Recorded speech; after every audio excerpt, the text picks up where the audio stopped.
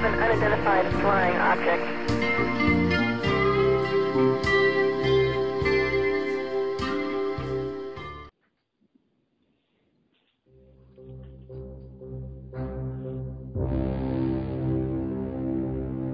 We have an unidentified flying object.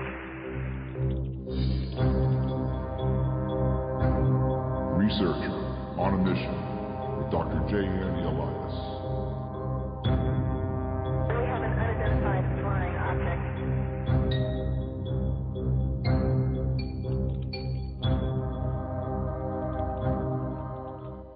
Welcome back to Researcher on a Mission, ROAM Radio. That is me, Dr. J. And as usual, we have an incredible show for you today, but a more special show because today we're speaking on a topic that has yet to be touched on this show, and we're speaking with someone who not only knows the ins and outs of what we're going to be speaking about, someone who got an exclusive interview by a colonel who worked at this infamous base, and that base is Dulce. I'm sure many of you out there heard about Dulce. It's got several levels, and the lowest levels are occupied by extraterrestrials, and the higher levels are occupied by not only U.S. military, but also other extraterrestrials. And, of course, there's a famous fight that happened in 1979. You'll hear so much about this. It's all from this book, UFO Highway. Let me give you a little background real quick. Talk about synchronicity. When I was in the midst of wrapping this book up, and I was seeing Linda Moulton Howe back in August at Contact in the Desert, she actually publicly stated that this is a must-read. So anybody who was there at that event knows exactly what I'm talking about and knows exactly what we're going to be speaking about. And without further ado, let's bring in researcher, author, and also creator of apps, specifically this really incredible app, hunting ghosts, called the Ghost Hunter app. And that is Mr. Anthony Sanchez. Anthony, welcome to the show. Hey, Dr. J. Thank you for having me on the show. Oh, it is truly a pleasure. Your book was more than a joy to read. And I guess we might as well start with when I really got trapped in the book, and that was the 1940s Muroc expedition. And for those people out there, if Muroc doesn't sound too familiar, Edwards Air Force Base. That's what Muroc used to be called prior to it being renamed by a pilot that crashed there. So 1940, we are looking for a place for the atomic bomb.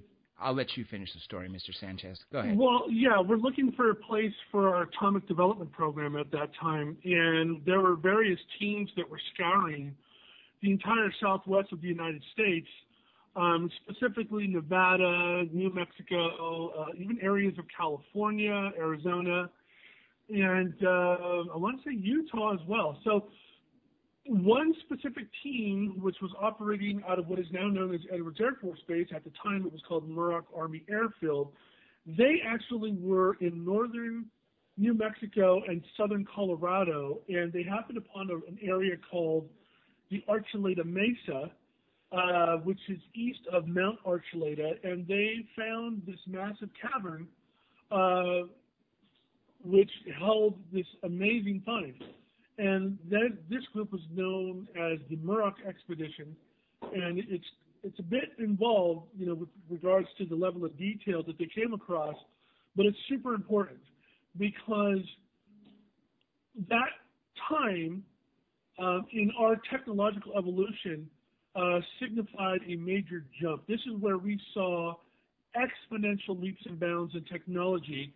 Many of you are familiar with Lieutenant Colonel Phil Corso, who stated that he had worked for the military and essentially was sort of a liaison between a specific group that was part of the military-industrial complex, who was being fed information and technology and physical pieces of technology for the purposes of reverse engineering. And that's what all of this has to deal with. Everything in this book, with regards to the Dulce interview, is essentially based around those facts and a lot more that tell the story of the Dulce of the Muroc expedition and the Dulce discovery. Well, let's continue with what happened in the 40s, because they go into this cavern, right? They discover untouched equipment that's very unfamiliar. It's under cobwebs. It's under dust. Then they go a little further, and then they discover skeletons, right? And these skeletons were Indians, and they thought that they dated them to be from the 1800s, Apache warriors. But then they realized that it had to have been post-Civil War because there were also some cowboy skeletons there, and there was Remington rifle repeaters or Winchester repeaters as well as Colt rifles, right? Or Colt pistols. And that's when they realized it wasn't the early 1800s. It had to have been the late 1800s. But yet it still wasn't touched for decades because of the amount of dust and cobwebs. That's right. There was a treasure trove of physical evidence. The physical evidence pointed to some sort of a battle between the Apache Indians and by the way, this would have been this would have been something incredible for these Native Americans to have come across. But my understanding from interviews that I have conducted with people of the Jicarilla Apache Nation right there in Dulce, New Mexico, elders and people who even work in law enforcement to this day who are members of the tribe. One of the funniest things that I come across is that these people, don't outwardly, talk about their histories with just anyone. For instance, Governor Jesse Ventura went up there, and he's pretty big personality. I mean, both in politics and in entertainment, and they wouldn't allow him onto the reservation to film. They were welcoming and very friendly and cordial, and they were excited to see him. But with regards to filming on the reservation and asking questions about the purported Dulce base, that just didn't happen. And when you looked at the TV show that ultimately aired later on, you find that where they actually filmed, where they were saying it was Dulce, it wasn't Dulce. They were actually in the town of Lumberton. I know because I've been there. And several of my friends from the area also confirmed it because I was curious. Well, that looks more like Lumberton, which is east of Dulce, well east of the eastern slope of Archuleta Mesa. And the point is that they just don't openly talk to anybody about it unless they're asked. And I was one of the few researchers that actually asked questions. But I didn't just blindly go in and start asking questions. One of the first things that I did was I read all 52 of the sacred texts of the Jicarilla Apache to understand their culture, and that's number one. And number two, to see if there was anything in the sacred text that alluded to the fact that there may be some sort of being that is not human that lives there. And lo and behold, there were stories in the sacred text of the Jicarilla that not only alluded to the Dulce beings, but also spoke of these Ant people that the Hopi Indians also mentioned in their sacred texts and their oral histories. So that was huge for me. That was like a major thing for me when I was piecing all of this information that I was receiving together, because they had to make sense. There had to be some type of correlating evidence. And there it was right there in front of me. And so that lends more, credibility and justification to the information that was being supplied with regards to the event.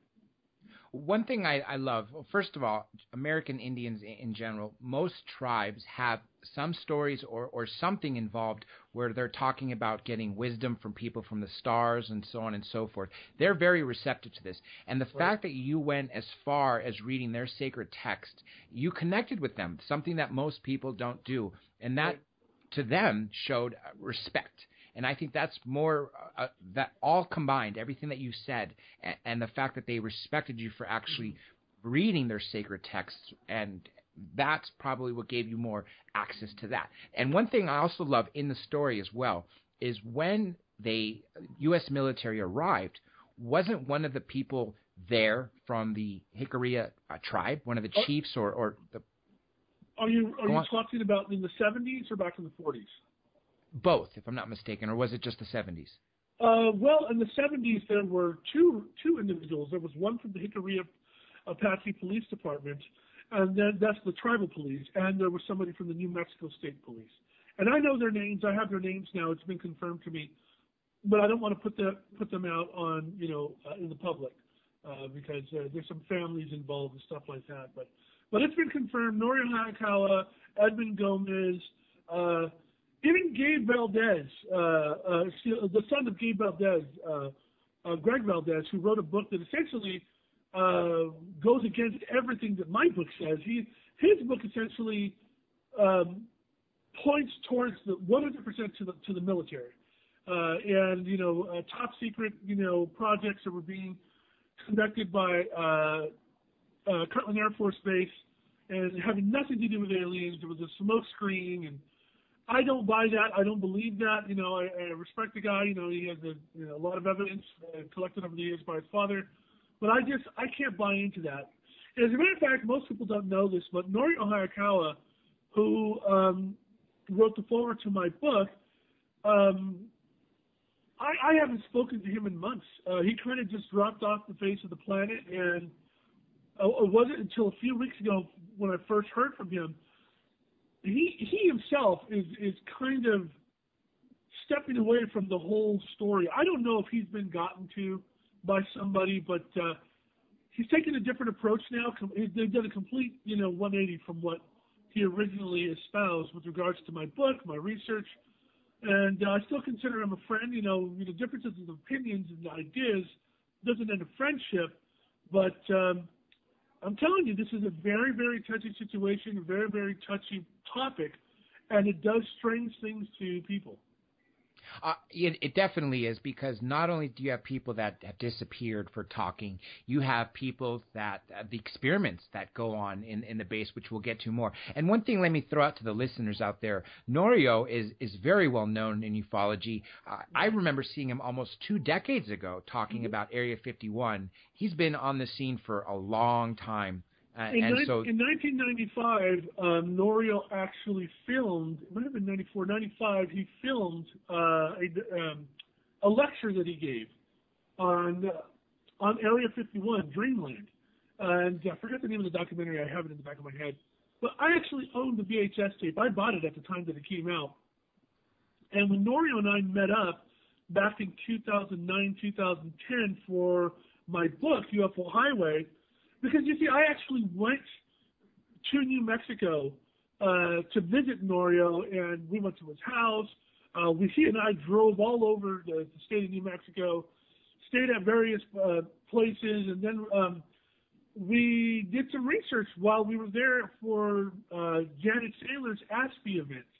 This is an organization that she heads up, and we were making initial contacts with people, letting them know about the interview. About the colonel. And Norio, yes, he's a big-time, guy with regards to all of this. But Norio actually signed the copy of the VHS tape that I have. For me, it's kind of like a piece of history. But again, some of the things that he spoke about in that VHS, in that presentation that he gave, he's no longer even believing some of those things that he felt so strongly about. I mean, he's just done a complete change, and a lot of people have contacted me over the past 6 months, saying, "Have you heard Norio on the radio recently? He completely is downplaying UFOs and saying this and that." I tell them, Norio is my friend. Norio is an amazing investigator, an amazing researcher, a good person, and he has a big heart, and I have nothing but respect for him. And any change of heart with regards to my information or UFOs and aliens as a whole, with respect to Dulce, I don't care what he thinks, because it's his opinion. We all have opinions. I'm sticking to what I know. I'm sticking to what was given to me. I'm sticking to the information that has rocked the UFO community. Since the release of my book, UFO Highway, it has literally rocked the UFO community. It has been split in half. And there are so many people that have attacked me, have thrown me under the bus, have tried to debunk the information. They fail every time, by the way. And then there's the other half that wholeheartedly embrace me and support me and understand that there's something going on here. Look, you mentioned the name Linda Moulton Howe. I received a call from Linda. I sent Linda the book in 2010. I sent her a signed copy just as a gesture because I mentioned her in the book. And Norio actually approached her in 2010. See, because they live in the same town essentially, Rio Rancho is pretty close to Albuquerque. But he approached her, and they're good friends. They've spoken at events and stuff, and she attends events and vice versa. And she wouldn't have any of it because at the time there was some information with regards to the VD-214, which is the military discharge papers. There was a bit of a brouhaha over it. You know, somebody was trying to take the document to a federally funded organization and expect that federally funded organization to look at the document and say, oh, yes, Mr. UFO researcher, there are aliens in northern New Mexico working in collusion with the federal United States government and military-industrial complex. No one's going to outright say that, especially an organization that's funded by the federal government. So there was just a whole bunch of stuff that went on. And so besides all of that, you know, Linda, 4 years later, contacts me and apologizes to me. And she's a beautiful person, a wonderful person. I've always respected her work. I mean, she's an Emmy Award-winning journalist, you know, for the work that she did on A Strange Harvest, which is about the cattle mutilations right there in the San Luis Valley, and even extending down into the northern New Mexico area from southern Colorado. So she calls me, apologized to me, tells me that somebody who's worked at McDonnell Douglas for over 30-something years read the book and told her, you need to get a copy of the book. And he apologized to her. He said, I'm sorry, but the book is very difficult to obtain. Anthony has had difficulties getting the book out to people over the past 3 years. And there's a whole story behind that. You know, a bunch of books were stolen from me, and people have been selling them on eBay and on Amazon for hundreds of dollars. I mean, a copy of UFO Highway, just today I looked, was selling for $160 on eBay and $150 on Amazon. And this is ridiculous because you can get it at my site for $20. But he apologized to her because he didn't think he was going to be able to get her a copy. He told Linda, he said, Linda, I was going to send you a copy of the book, but I don't want to give away the copy that I have because it's so rare, and the copy that's available on Amazon is for $400. And she said, don't worry, I have a copy of Anthony's book in my library on the shelf. I'm looking at it right now. She goes, what's so important about it? And he detailed to her that the things that are mentioned in this book have rocked the intelligence circles and have made headlines, you know, across the UFO world because it's so important. He actually told her it's very dangerous information what he's putting out in this book. It's very serious. It's very dangerous. He goes, I implore you to read it. So it was 72 hours later when she called me and told me this, and she had read the book. And next thing I know, she and I are doing research together over the phone. We're correlating pieces of evidence from her circles to my book with my source. And before you know it, we're on coast to coast talking about alien hybrids for the second time in 3 years, because in 2011 George Norrie had me on with Bill Burns from UFO Magazine and UFO Hunters, and then just this past summer Linda Moulton Howe had me on again, and of course my portions were taped from a 3-hour interview that she and I did. But her and George were able to hash out a bunch of information and then have an hour-long, you know, phone call session with a bunch of people who were asking questions predominantly about the book. I think there was maybe 2 questions about the starfish that were dying in the ocean, her other segment. Everybody else was about Dulce. They wanted to know about the underground base. They wanted to know about the aliens. They wanted to know about the military-industrial complex. They wanted to know about Thomas Costello, who doesn't exist, Phil Schneider, who does exist or did exist. There was so much stuff that they wanted to cover. And again, all of it is because of this discovery that happened in the 40s, this joint effort of development on various pieces of technology that were being not so much reverse engineered, but given to the military-industrial complex through an exchange with these gray alien beings there at Dulce. Think about it, Dr. J. In 1940, let's go back to 1930. We were still pretty much, in these very, very rudimentary automobiles, early automobiles. Just 20 years before that, people were still riding the horse and buggy. Then all of a sudden, in the mid-1940s, we see exponential leaps in integrated circuitry designs, fiber optics, just like Lieutenant Colonel Phil Corso said. And his information is validated by my source in the book. Yeah, Corso definitely in his book Day After Roswell, co-written by Bill Burns, who also hosts a show right here on this network.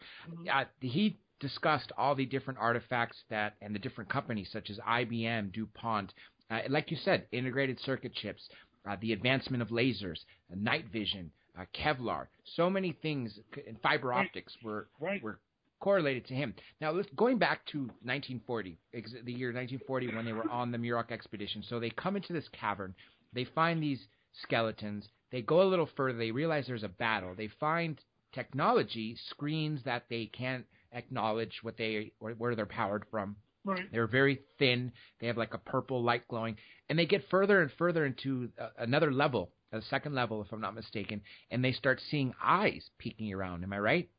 Well, you're missing one point.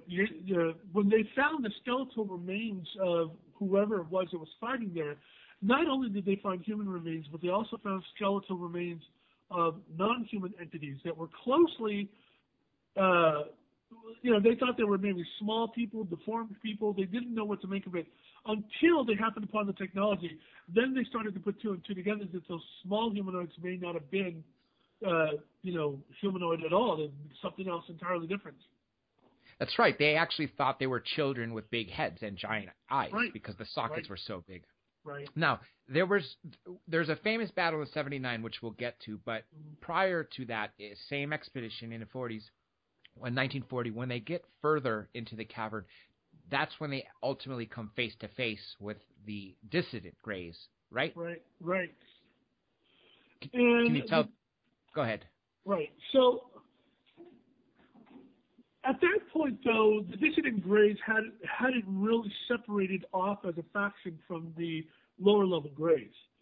So they were seeing lower level Greys and possibly dissident Greys performing experiments at that point. Remember with the two soldiers, if you read the book, the two soldiers that went against their command's orders and penetrated further into the tunnel, the structure, they came across Greys, and ultimately they found a large lab, a low-lit lab, where there was actual work being done on captives. So and that's what scared them to run back, essentially, right? Exactly. Well, what scared them was when one of them actually dropped a gun, created a loud enough sound to alert whoever it was that was in that lab, and they started being chased. And that chase is what, and I'm not going to give away what happened at that moment, because I want people to read it in the book, but the chase that ensued is what triggered that initial engagement, which was heavily involving exchanges of fire. And one of the things that was found while they were exploring these caverns was cuneiform, if I'm not mispronouncing that, and this resembled old Sumerian writing, but they realized that the writing was more advanced than what they found in ancient Sumer. Can you elaborate on that? Right. So one of the best things that could have happened was that the person that was in command was intelligent enough and educated enough to understand that what they had come across was of significant importance. So the tablets that they had found were metallic. First of all, they were metal-based tablets. The big question that gets asked all the time was, if this was such an advanced group of beings, why were they making these etchings onto metal? Well, let's think about technology in its current form. Right now, I'm sitting in front of a computer that has hard drives. Some of them are old analog-style drives. The other ones are now the newer solid-state drives. It doesn't matter. These drives, within 5 to 10 years, will begin to fail and will need to be replaced. the hard drive technology that we use, that you use. This goes for your flash drive technology. Everything is susceptible to electromagnetic radiation, power fluctuations. These things can get damaged. But when they came across these libraries that they found, and they found these thousands and thousands of sheets, these metallic sheets with computer-like precision with regards to the etchings, they were in pristine condition. And according to these things, these beings, they were going to remain that way for hundreds of thousands, if not millions of years.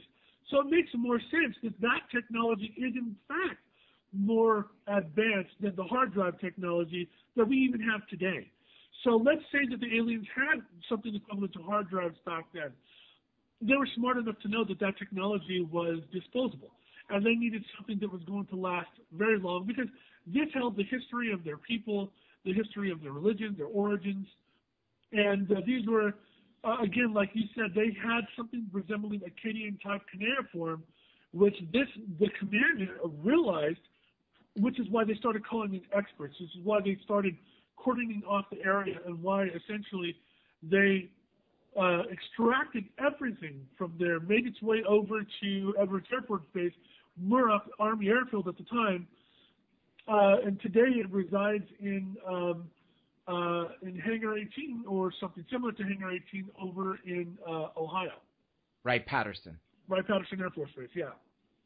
Now, let's flash forward. Okay, so they found this discovery. They come across these beings in 1940. Then they retreat. Then they decide to build a permanent installation on level 1, right? And then we fast forward to the 70s. What happened in 79, which ended up causing the colonel that you interviewed, that had this exclusive interview, that had such insight into this matter, that you wrote this book on, that so many people have come forward to authenticate it, and such as Linda Moulton Howe to say this is a must-read book. What happened? Right. This is what makes it so important. The short version is, there were federal contractors working there, a part of the establishment, the facility. The facility, by the way, is called the Rio Arriba Technological and Scientific Underground Auxiliary. So just for short, they call it Rio Aux, like Rio Auxiliary, Rio Aux. And in the DD-214, by the way, that facility was specifically mentioned. This is the DD-214 of the colonel. The event that happened in 1979 had everything to do with contractors that were working there who understood the agreement between the lower-level grades, the dissident grades, and the established contracting base. You had the RAND Corporation, you had IBM, you had various contractors who were working under geological specifications. That's where Phil Schneider came in.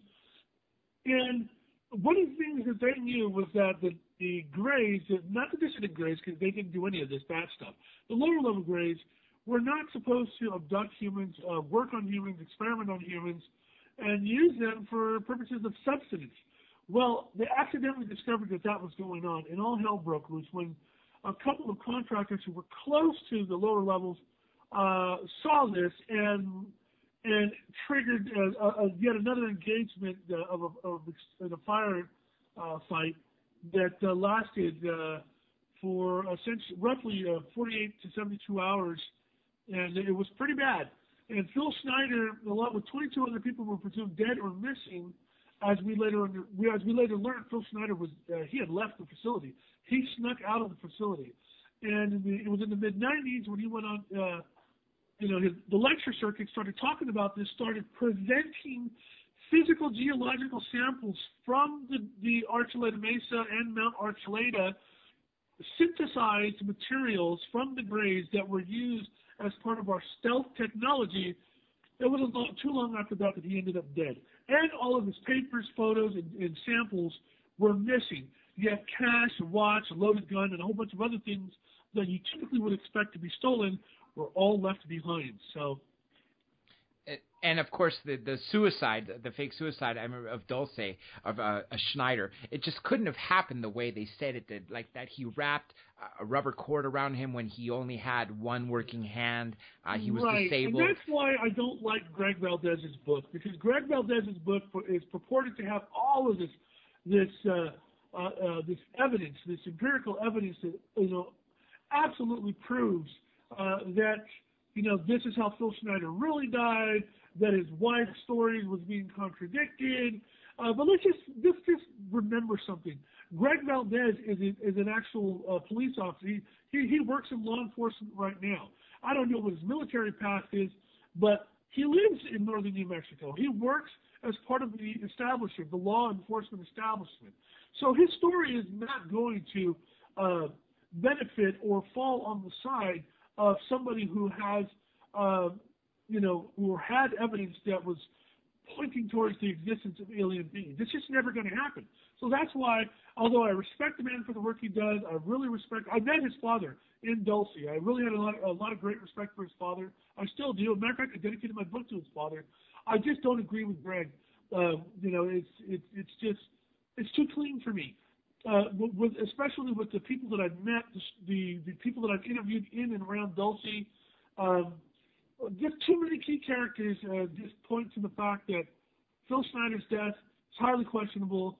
The existence of a base is highly provable based on the information that was provided to me through this colonel. And, it's strange that Norio Hayakawa, who I really respect, is just all of a sudden doing a 180 and no longer interested in the alien aspect. And Greg Valdez's book is, it's just trying to wipe the slate clean, saying, oh, this never happened, and what did happen, we can unsanitize what the mystery may have been, and when in fact it was just AFOSI from Kirtland, pulling the smoke screen over Paul Benowitz's eyes and utilizing, people like Paul, forget his name, to help, fool people. So, I think his last name was Moore.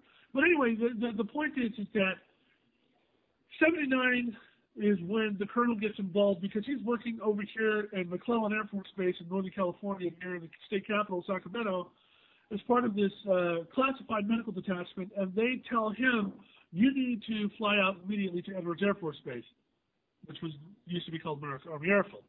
At Muroc, he meets up with this small ad hoc group of individuals that they put together to send to this place that none of them had ever heard of before called Dulce, New Mexico.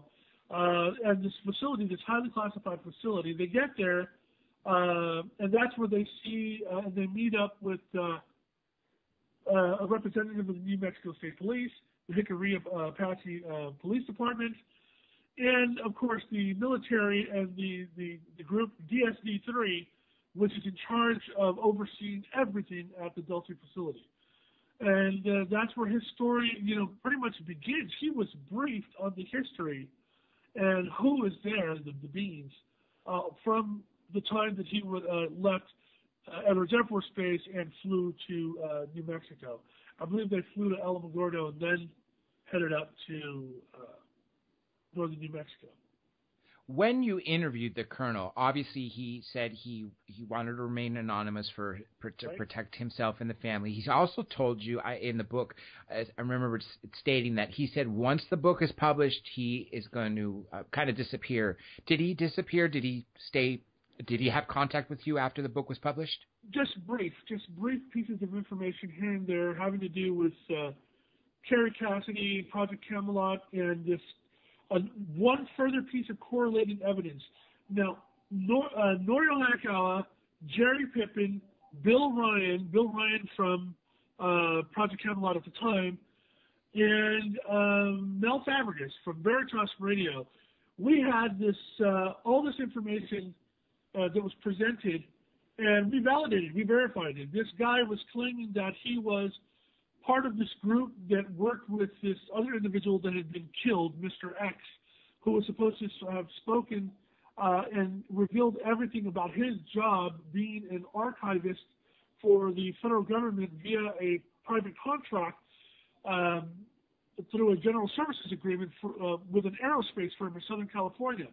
Well, I got contacted by somebody who supposedly owed a favor to the colonel, who said he worked at an aerospace firm in Southern California, and he gave me the information that I needed to validate who he was. He said what building he worked in, what floor he worked on, what he did on that floor, and he gave me the phone number to call to get into the actual area with a specific code. And I shared this with Jerry Pippin, Mel Fabregas, Bill Ryan, and it all checked out. I even went so far as to dig into this guy, and I found out that this guy's father was a former CIA, operative, and I even got the guy's FAA license, so his pilot license, and found out where he lives, everything. This was the proof to me that the colonel was indeed telling the truth about everything. That when he gave me this guy validated so much information.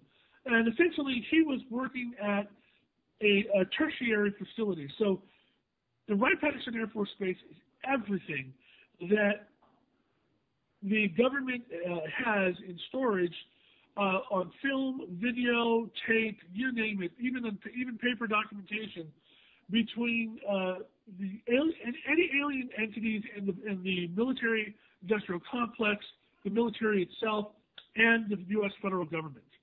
It's all at Wright-Patterson Air Force Base. Well, that stuff needs to be backed up. They have a secondary and tertiary facilities. Both aerospace firms are being paid like $2,000 an hour per archivist to do this, and their jobs last for like 6 months at a time, and then they're swapped out. Well, the guy, Mr. X, who had spoken with that whole group of people that I told you about, he ended up dead within like just hours before he was supposed to speak at the UFO crash retrieval conference in Nevada. And he just had a baby, was just happily married. He looked, the spitting image of health, and he just ends up dead. He complains of a headache in the morning, by the evening he's gone. They have no explanation for what it was that took him out. Moscow flu, typical. Silence the person that's going to speak and make it look like something natural. We got about 20-ish minutes left. I'm going to ask you this question that I was hoping we can get into the ETs themselves as well as their history and the history of Earth and us. Real quick, though, before I go there, the Colonel, when you were interviewing him, gave you an opportunity to look at actual photographs from Dulce, such as the cuneiform tablets and even one of the gray weapons. Now, you couldn't take notes, but you studied them intently, and you got home and you actually drew these. And these images appear in your book. Right. I was hoping if you could just discuss real briefly some of the artifacts that you had a chance to look at in those pictures that are in your book. Right. It was a little bit more involved than that because it was initial sketches from memory, then undergoing memory regression, jotting down the details, giving them to a very, very talented artist who then put together exactly what I can recall. Can you describe specifically that one gray weapon, the plasma-type weapon that you had drawn for your book? Right. So that was the weapon in detail as described by the Colonel and used by the Colonel. That was actually a gray weapon, not a human weapon. Now, going back to by the way, I should mention this, that John Rail, who is the owner of Open Minds, there's a magazine called Open Minds. Yes. John Rail actually paid some Canadian engineering firm to replicate that weapon in its appearance. And when I was invited to the Open Mind Studios for an interview with them, a video interview, I was shocked at the level of detail that they were able to recreate this weapon, a life-size replica of the weapon. It was somewhere between $30,000 and $50,000 for it to be made. It just was insane. It was just the level of quality. Well, it's definitely one of the major artifacts that people can appreciate in ufology. It goes a lot further than, God bless his soul, who's passed away, Jesse Marcel Jr., when he was regressed and drew the actual ET writing that he found on the little, what are they called? The rods that he found that his father showed him in 1947. Right. Now, going back to the extraterrestrials, let's go back about 1 million years to the progenitors, which were the first ET race that arrived here, and then obviously the Australbus came from them, and so on and so forth. Let's back up to before they got to Earth. They came to Mars because their initial planet was destroyed, right? Well, they came to Mars because their physiological makeup was more adept to acclimating on Mars as opposed to on Earth, which held the levels of certain types of chemicals that were not, advantageous to their survival. So that's all described in detail in the book, by the way. I know you read that part. Yes. So something catastrophic happened on Mars, and that drove them to Earth. And there's a whole timeline that's spelled out. And this is why, this is the whole, this is the catalyst for the meeting. And this is the reason for the sharing or the knowledge exchange, the knowledge transfer. All the information that correlates in the human origin section of my book, The Transformation Hypothesis, that was a blog. That was a blog that was online. That was a blog that was available at the company that I worked at. And the person who put me in touch with my source had shared that blog. And that blog, yes, and that blog correlated to everything that he had learned about on those Akkadian cuneiform type tablets, those metallic tablets. Yes, so because he read the blog is why he reached out to you and said, you're dead on with this information, and that's why he agreed for the interview. Right. Now, let's go back. So about 1 million years is when the progenitors left Mars for Earth. 900,000 years, I know this timeline, I don't have it in front of me, but what happened then that ultimately led to the seclusion of those grays, or the false promise that one set gave to the other, to put them in Dulce? Well, that actually happened later. See, what happened was that the grays were essentially isolated to the other side of the planet. Remember, we're talking about the Tigris and Euphrates River, which is the cradle of human civilization, the earliest known civilization. We're now finding that there were other civilizations like in Göbekli Tepe and in Peru that date back to about 12,500 years, but that's not something new. So the correlation, what you're talking about is happened about 25,000 years ago, is when the descendants of the Australbus, who were the descendants of the Anu, the Anunnaki, the progenitors, have been warned. They said that this group, these Igigi, it's funny that they're called Igigi, which correlates to the Sumerian text, were going to be seen as demigods equally as powerful and capable, so they needed to eliminate them. So they essentially gave them a disease, put them on the other side of the planet, but they didn't figure upon them surviving and living and subsisting off of the local ecology, of the ecology that they had been thrust to on the other side of the planet. Those being the lower level grays and the distant grays, who are the subsequent generations of cloned individuals. Now let's go back a bit. You said the progenitors were the Anunnaki and they created the Australbus? Right. Now, there was a chart that I used to have on my website. I don't think it's up there any longer, but it actually showed how at one point the descendants of the progenitors started to die off here on Earth. Earth was just not working out for them for their physiological makeup. So what they started to do was they created this pristine bloodline of human females to be exact. They were typo Rh negative, which is the universal, non-traceable, a very ambiguous bloodline that exists to this day. Even science to this day still cannot give an answer as to the origin of the typo Rh negative bloodline. So that bloodline is described in detail in the book by the colonel to do these findings, which state that it emerged at a time when the Anu, who were the descendants of the progenitors, needed to interbreed with a human bloodline to essentially exist on the planet without dying off.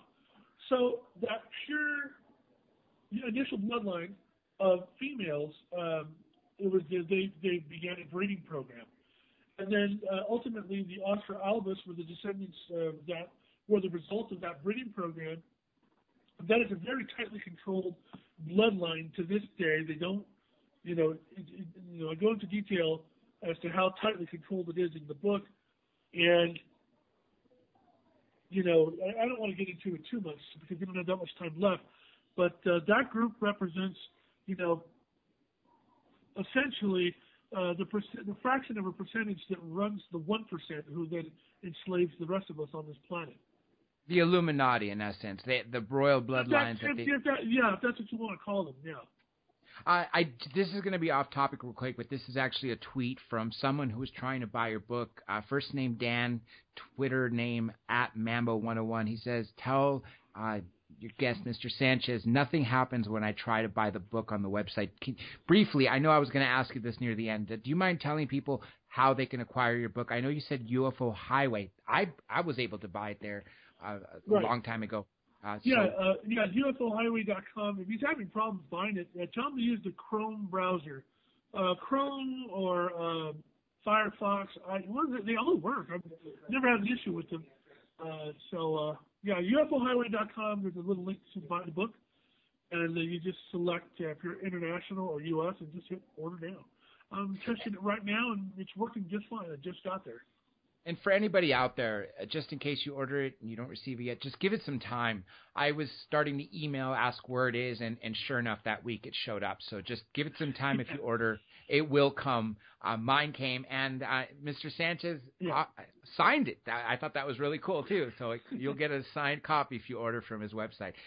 Now, we do have under 10 minutes left, so let's go back to the Greys again. Now, so they're put in Dulce by the Australbus that tell them essentially that they're a threat. They're going to become demigods, that the humans are going to start worshiping them. So they want them to die off, and they basically promise them, go live in these caverns.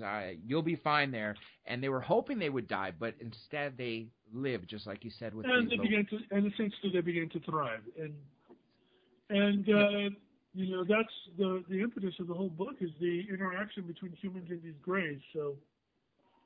Now, what happened that caused the split with the lower level Greys and what's called the dissident Greys, the ones that ended up working with our military? Very simple. The dissident Greys didn't buy into continuing to worship the group that essentially put them on the other side of the planet to die off from disease. They said, why are we worshiping these descendants of these progenitors who want us dead? And for some unknown reason, the lower level Greys have this unbreakable affinity and reverence for their makers, and they refuse to hate them despite what they. So it's some sort of forgiveness, and it's kind of. But the dissident Greys, they don't accept that, and they ended up working more closely with the humans there at Dulce for quite some time. And that's exactly what I was just about to say. The dissident Greys, the ones at the higher levels, essentially worked with the United States military, and at some point they even fought their former bloodline, essentially by fighting with the U.S. on the side of the U.S. military against the lower level Greys. Right.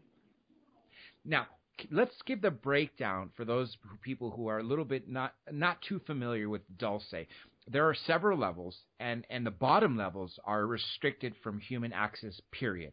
Can you describe the number of levels and what's on each level briefly? Well, there's really 3 levels that the humans operate on. There's the top level where it's sort of like the kind of like a mini Pentagon, where the DS3 operates, overseeing everything, and you have all the branches of the military that are interacting with the contractors.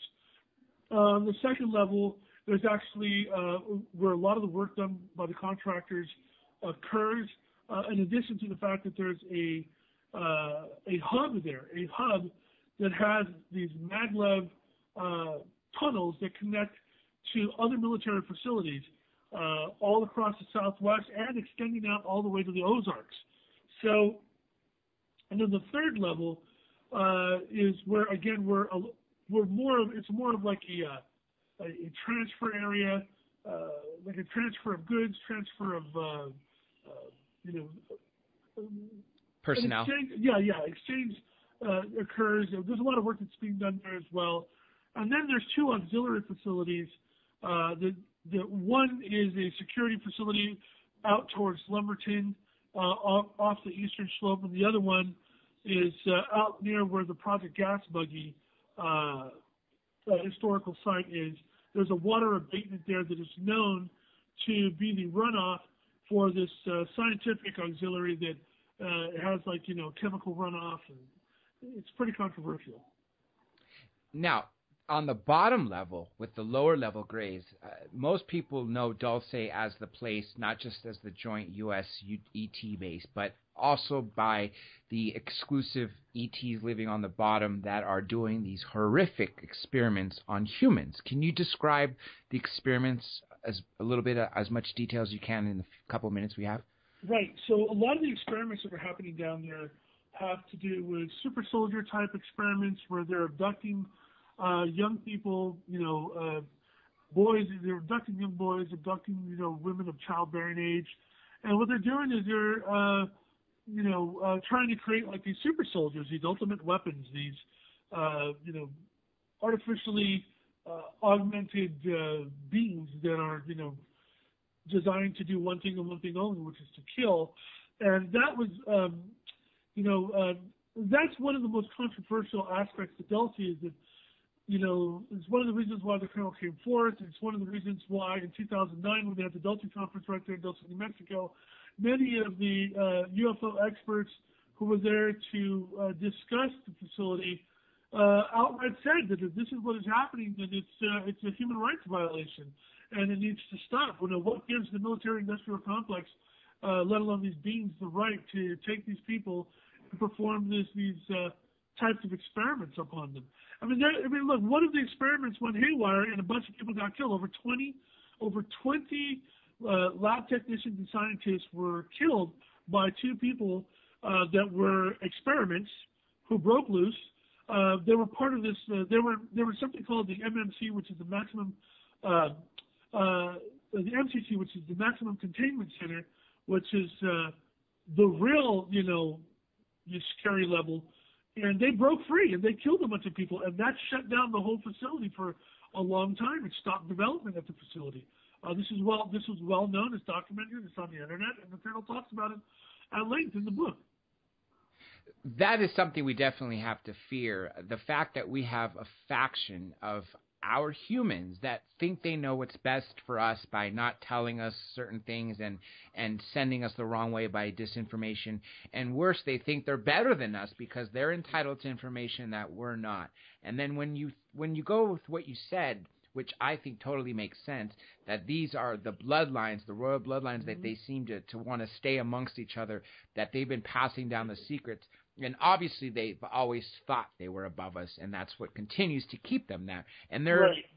the Bilderbergers, or whatever you want to call them, they're the 1% that call the shots for everybody. The one good thing is that my book was actually bought by a company that's turning it into a feature film. This is a big, big group. I met with them in Hollywood. This is the reason why I was on with Sean Stone and his Buzzsaw television show, Sean being the son of Oliver Stone, the famous director. So they're turning UFO Highway into a movie. I don't know if I can call it, but the story is going to be told worldwide, and that is important. And Sean Stone is an amazing person. He hasn't appeared on this show yet for Dark Matter, but I've interviewed him a couple times in the past, and he will come on. Yeah, he is, and he's down to earth. I got to give the guy credit, and I'm excited to see his work. We got about 3 minutes left, so I'm going to ask you a couple more questions, then I want to go into what's new for you. One thing that I read in your book, I knew about, of course, Area 51. I knew a little bit about Dulce. Thankfully, your book filled in all the missing dots for me, and so much more. I heard about Kapustin Yar in Russia as their secret Area 51, but Chengdu, that I've always assumed China would have something, and you actually wrote about it. Specifically, I actually found it in the glossary in your book. Can you describe really briefly about Chengdu? Well, it's a massive underground complex, and it's very controversial because I did some work on something called Leonid. It's an acronym that stands for Low Earth Orbit Interceptor Defense, and it's our nanosatellite interceptor defense. And there's a public face for this called Leonidas, which is where the money funnels in for this black project. And it has a lot to do with that facility in the Chengdu district. We don't have enough time to talk about it, but there's a massive underground facility there. It's very controversial. Linda Moulton-Howell's website, which is earthfiles.net, has a huge expose on this. I provided Linda with the congressional budgetary documentation proving the existence of this project, what it's for, and there are there's alien technological components to the entire system. Well, this has been an awesome interview. I definitely have to have you back. We just barely touched the surface. I hope everybody out there dives into this book as much as I did, UFO Highway. And I'm going to ask you the name of the book, UFO Highway, the website, ufohighway.com. I'm going to give you this opportunity to tell the listeners what's new for you, where you're going to be speaking next, how they can find you, and one final message to everybody out there. Right. So the new thing for me is, besides my UFO research, is I have a company that does paranormal software called GhostHunterApps.com. And I have over 20 years in Silicon Valley as a senior level software engineer. I put all of that experience into these ghost hunting apps using real math, real science, and real technology, none of the fake stuff. Don't have any open dates for 2015 just yet. I have a bunch of invitations, but I've not accepted any of them yet. So that information will be posted in the news and link section of UFOhighway.com, where I'll be speaking on UFOs and the paranormal. Everybody, check out UFOhighway.com and read the book UFO Highway. It will blow your socks off. Mr. Sanchez, it has truly been an awesome interview. Everybody, have a happy holiday, and make sure you join us next week to speak on another one of my favorite topics, which we spoke about with Kathleen Martin last week, alien abduction. I am featuring someone who has conscious memory recall of their experience. With that being said, this is Dr. J signing out.